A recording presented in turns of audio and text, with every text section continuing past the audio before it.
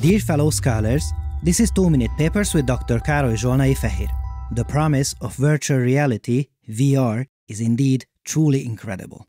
If one day it comes to fruition, doctors could be trained to perform surgery in a virtual environment, we could train better pilots with better flight simulators, expose astronauts to virtual zero-gravity simulations, you name it. This previous work uses a learning-based algorithm to teach a head-mounted camera to tell the orientation of our hands at all times. Okay, so what can we do with this? A great deal. For instance, we can type on a virtual keyboard or implement all kinds of virtual user interfaces that we can interact with. We can also organize imaginary boxes, and of course, we can't leave out the 2-Minute Papers favorite, going into a physics simulation and playing it with our own hands. But of course, not everything is perfect here, however. Look, hand-hand interactions don't work so well, so folks who prefer virtual reality applications that include washing our hands should look elsewhere. And in this series, we often say one more paper down the line and it will be significantly better. So now, here's the moment of truth. Let's see that one more paper down the line. Let's go in guns blazing and give it examples with challenging hand-hand interactions, deformations, lots of self-contact and self-occlusion. Take a look at this footage. This seems like a nightmare for any hand reconstruction algorithm. Who the heck can solve this? And look, interestingly, they also recorded the hand model with gloves as well. How curious. And now, hold on to your papers because these are not gloves. No. What you see here is the reconstruction of the hand model by a new algorithm. Look, it can deal with all of these rapid hand motions, and what's more, it also works on this challenging hand massage scene. Look at all those beautiful details. It not only fits like a glove here too, but I see creases, folds, and deformations too. This reconstruction is truly out of this world. To be able to do this, the algorithm has to output triangle meshes that typically contain over 100,000 faces. Please remember this as we will talk about it later. And now, let's see how it does all this magic, because there's plenty of magic under the hood. Let's look at 5 ingredients that are paramount to getting an output of this quality. Ingredient number 1 is the physics term. Without it, we can't even dream of tracking self-occlusion and contact properly. 2, since there are plenty of deformations going on in the input footage, the deformation term accounts for that.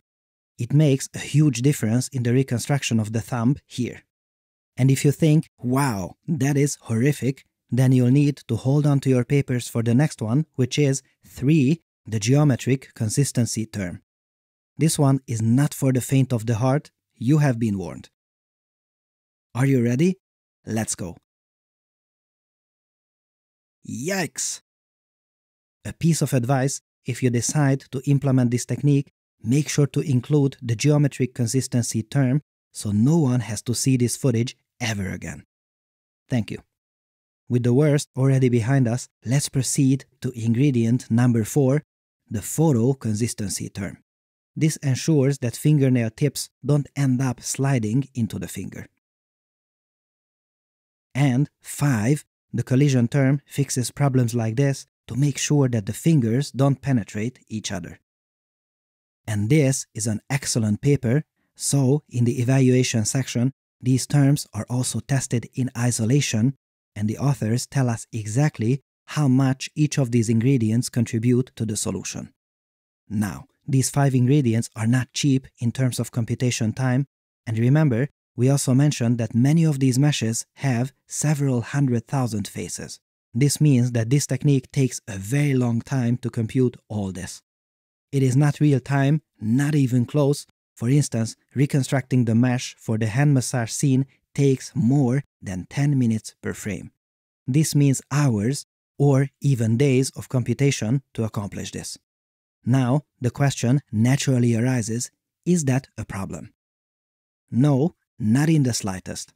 This is a 0-to-1 paper, which means that it takes a problem that was previously impossible and now it makes it possible. That is absolutely amazing. And as always, research is a process, and this is an important stepping stone in this process. I bet that 2 more good papers down the line, and we will be getting these gloves interactively.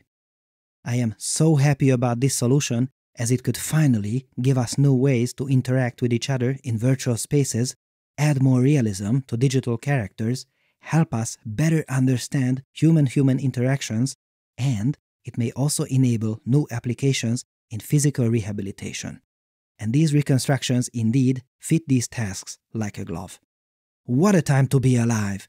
Perceptilabs is a visual API for TensorFlow carefully designed to make machine learning as intuitive as possible. This gives you a faster way to build out models with more transparency into how your model is architected, how it performs, and how to debug it.